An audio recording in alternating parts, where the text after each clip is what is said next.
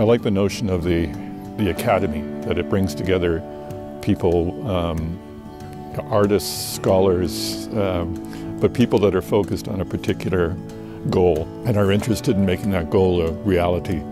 So for me, it was very much a learning weekend. I learned so much. It was so, mostly I'm not a farmer and I'm not a social scientist, but listening to people talk and being able to put in whatever I could into it, to be heard, heard respectfully, and all feeling like part of a movement.